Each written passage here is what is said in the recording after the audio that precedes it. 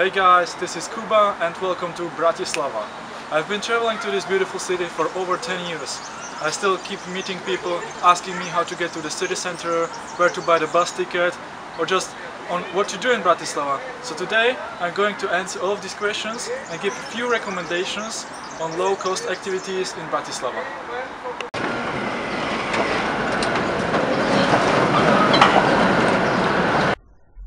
Let's start with the transportation. When you arrive in Bratislava, you will probably land on one of the two train stations, main bus station, or at the airport. For those who will arrive at the airport, take the bus number 61 to Hlavná stanica, which is the central railway station. From here, take the number 93 to Zochova, which is right in the downtown. This takes approximately 40 minutes. From the bus station and both train stations, you can reach the city center within 10 minutes. From the bus station, take the bus number 210 to the central train station, and from the train station, Bratislava Petržalka, the bus number 80. You can buy the tickets at any orange ticket machine or at any newsstands. If you have the international student card and you are under 26 years old, you can travel with the discounted ticket. Price for adults without a discount for the 60-minute ticket is 90 cents, represented with the blue button on the picture. Discounted price is 45 cents, here the green button. Church of St. Elizabeth is also known as the Blue Church. It's located in the eastern part of the downtown Bratislava. It was built in 1913 and it is so famous that you will even find a small model of it representing Slovakia in the Brussels Mini Europe. If you want to get in, it's open Monday till Saturday 6:30 to 8 a.m. or 5:30 to 7:30 p.m. A must-see is also the Bratislava's castle. It is not just a significant historical monument, but also a great viewpoint on the city center and the Danube River. You might ask yourself, what is the strange-looking tower on one of the bridges crossing the Danube? This is UFO. In the top of the tower there is an expensive restaurant, which is in my opinion not worth visiting.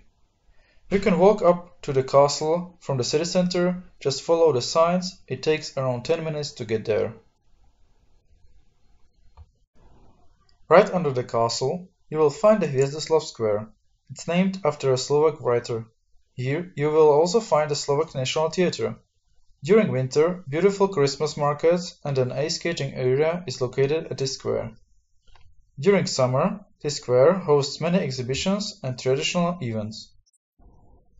If you want, you also can get Bratislava's best ice cream from the pastry shop Lucullus.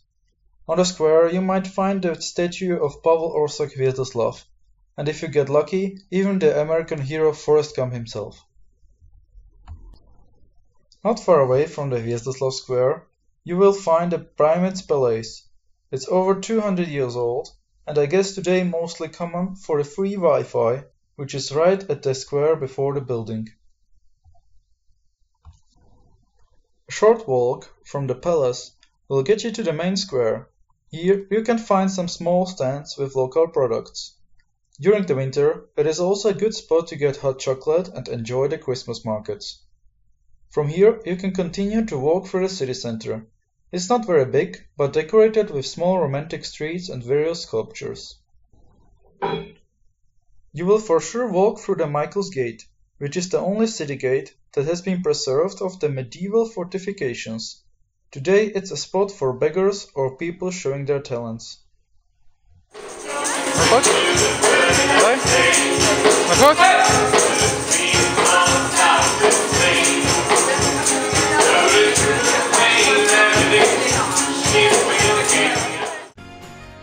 Not far away from the historical downtown, you can find the Grosolkovic Place, which is the residence of the President of Slovakia. In front of it, you can see a modern fountain, and in the back, beautiful presidential gardens. It's a good spot to chill out or have a picnic. When you get tired of walking and taking pictures, go to the Danube River and get yourself a refreshment. In the area of Eurovia, you will find plenty of bars, or just hang out at one of the bars under the UFO tower. Next to it, you also have the chance to explore the Sad Janka Krála, a romantic garden bordered by the Danube.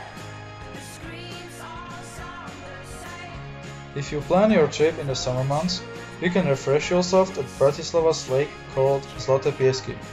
It's a 20 minutes ride with the tram from the city center. It's a good spot to relax, and if you like adrenaline, also a good location for wakeboarding. When you get hungry, please don't go to McDonald's and don't buy a kebab. A big part of Slovakian culture belongs to their cuisine. Walk to the Obchodná street, which is next to the old town center.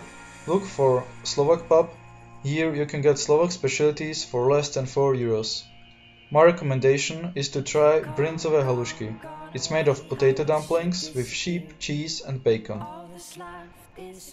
In Bratislava, you can also get better pancakes than in Paris. Right in front of the central train station, look for a place called Lacinka Placinka. They offer more than 30 various fillings. And here you will get the cheapest and best pancakes you've ever tried. In Bratislava, you can find many good clubs and bars. If you are on a budget, go to the Baron Bar located at Obchodná street, close to the Slovak pub. Here you will get cheap drinks and meet Slovakian and international students. Definitely a place to go. If you look for a club, there are a few right at the beginning of the Obchodná street. Channels and Friends are just a few of them. Mostly the admission here is not high or even for free.